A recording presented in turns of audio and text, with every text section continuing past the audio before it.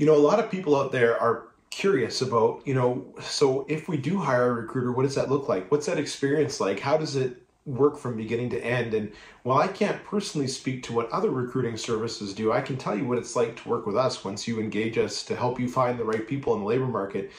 The first thing that we do, and we have a three-step kind of process, but our first step is to get really focused on what it is that we're looking for on your behalf. And we do that by making sure that our job description and our compensation expectations are on the right track. So, and here's where we're coming from. A lot of times what people do with job descriptions is they're in a hurry, they need them done, and so they go on the internet and they Google, the job title that they're hiring for, and they put job description after that, and they just copy and paste whatever Google pulls up as a boilerplated job description for whatever they're hiring for. Just because that's a typical set of responsibilities for that role doesn't necessarily mean that it's what you need in that role. So we sit down with you and we ask you specifically, what problems do you need this person to solve for you every day? So that way we can create a job description that specifically looks and signals to what you need out of this person when we help you bring them on board. The other thing that we ask about the job description is, how do you see it evolving or changing in the next 6 to 12 months? And here's why we ask that.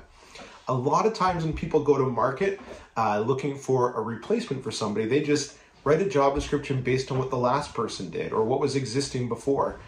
And just because the last person was doing that, it doesn't necessarily mean that's what you need the next person to do. So we ask questions around how the role will evolve in the next 6 to 12 months to make sure that we're looking for the right person for your organization for tomorrow, not the right person for yesterday. The next thing that we do is we're going to do some market research on compensation levels for a position like this. That way we can make sure that you're competitive in the market and that we can agree beforehand what it is that you're looking for or what you're going to be targeting compensation-wise in the right candidate. Once we have all of that set up, we're going to go on to step two. And step two is to find candidates that are going to be self-motivated for the role that you have.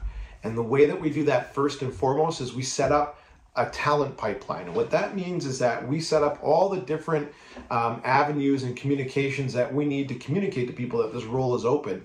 And we're going to do that by signaling and messaging to people that are hanging out where the people that you're looking for are hanging out. So certain industries sometimes hang out in different spots online or in the community, and we're going to find out where those places are and let them know that this role is open. The other thing that we're going to do is we're going to locate candidates and actually reach out to them on your behalf and let them know that we're hiring and see if they're interested. From there, we're going to take candidates that are interested and have the right technical skill set, and we're going to interview them. And we're going to use motivational-based interviewing techniques that are used by companies like Disney to identify candidates who are going to be self-motivated and be passionate about the role that you have open and are going to treat your business like it's their own. After that, step three is we're going to introduce you to really strong candidates, and we're going to extend a job offer and onboard them. We'll work with you to make sure that you're effective in negotiating the job offer.